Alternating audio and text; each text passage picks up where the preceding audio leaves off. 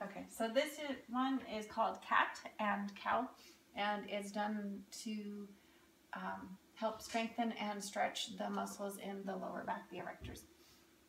So you're starting in a tabletop position. You have the knees underneath the hips, hands are underneath the shoulders. You're going to take a big breath in and out, exhaling. You're going to arch the back up. This is the cat portion of the exercise. And then exhale all the way.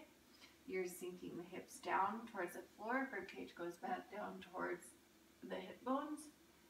And you have a rather extended arch of the lower back. This is the cow portion. And then exhale back up to the cat. You want to hold.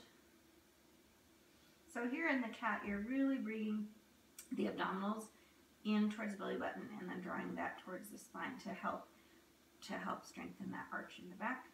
And then exhale, looking up and sinking the rib cage towards the hip bones, really focusing on getting that arch in the lower back. This brings a lot of mobility into the lower back, which is a challenging, stiff area for a lot of people.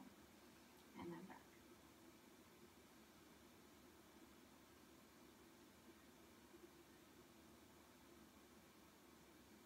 And that's the cat and the cow.